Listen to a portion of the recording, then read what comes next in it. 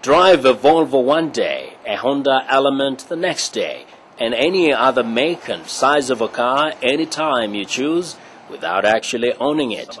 Sounds like somebody's fantasy, doesn't it? Yet, it is actually possible in 10 American cities as well as London and Toronto. A U.S. company called Zipcar lets you rent a car by the hour. I can tell my friends, well, I don't own a Mini, but I drive a Mini, and that's close enough for me. Kim Burns, who manages a retail store in downtown Washington, D.C., is one urban dweller who has signed up for this new driving experience. She is pleased to jump into a Mini Cooper when public transportation just won't do. Elise Perez is the regional vice president of Zipcar.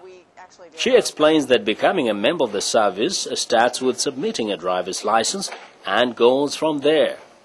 It's very easy to become a Zipcar member. You join and you get one of our beautiful Zip cards. This gives you access to all of our cars all over the United States, Canada, and the UK.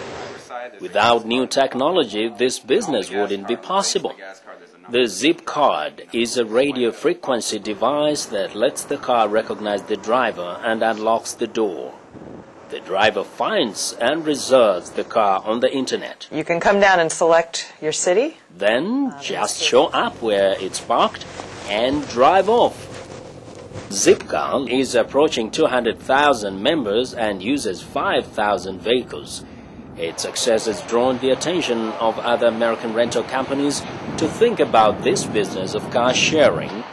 Sarah Wagner is the regional marketing manager for the company. Well, you only pay for the car when you use it. If you think about how much it costs to maintain a car for a whole year, and then you think about all the time that your car is just sitting there not being used, you're paying a lot of money for it not to be used a lot of the time. Zipcar charges about $10 an hour, including insurance and gas. This competes with moving around by taxi. Another thing that makes the concept popular is that the cars are parked all over town. A lot of people call us or email us as well if they have a parking space that they no longer need for their own personal use or for their business use, and they'll call and ask if we want to rent it from them.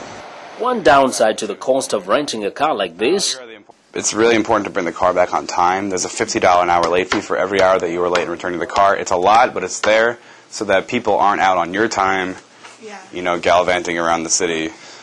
Vincent Makori, VOA News, Washington.